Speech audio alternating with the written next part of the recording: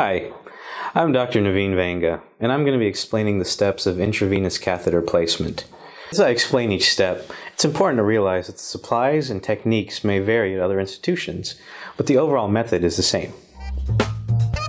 As with any anesthetic procedure, the key to success is adequate preparation. Let's take a look at some of the supplies we're going to need. 4x4s, prep material, a tourniquet, a saline flush, a cap for the catheter itself, a tegaderm, and optionally local anesthetic. Selecting the location of the intravenous catheter should involve some considerations. It is best to avoid regions involving the procedure. For example, if the patient is presenting for left elbow surgery, peripheral IV placement in the left arm should be avoided. Certain medical conditions should also be considered. For example, IV placement in the lower extremities is usually avoided in diabetics. Or patients with a history of a left mastectomy should have intravenous catheters placed on the contralateral side. After a limb has been selected, apply the tourniquet and identify a vein.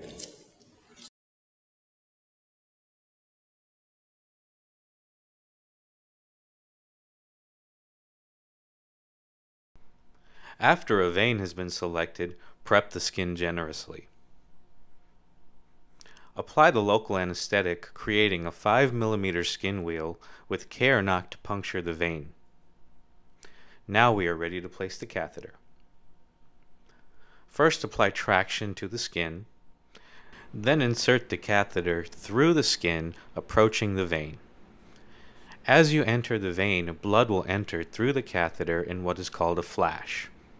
Advance the catheter 1 to 2 more millimeters and then thread the catheter. The vein has been successfully cannulated, but let's pause for a moment and take a look at some of the errors that are commonly made.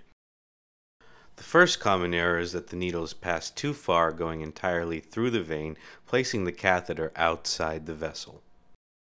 Another common scenario is that the needle has entered the vein, causing a flash, but the catheter tip is not in the lumen of the vein, preventing the catheter from threading properly. Proper placement calls for the needle to be inserted until the entire catheter tip is in the lumen of the vein, and then the vein can be cannulated.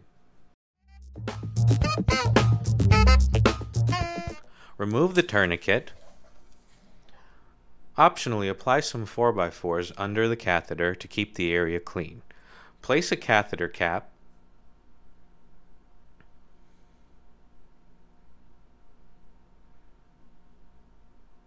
and then flush the IV.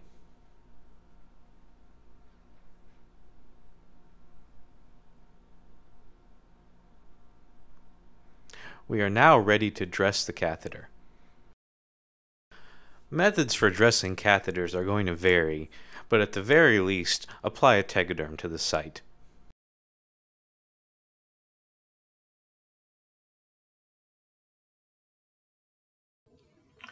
The patient now has a successfully placed IV catheter. Learning to place an IV catheter can be challenging and even frustrating, but with enough practice, it is a skill that certainly can be mastered.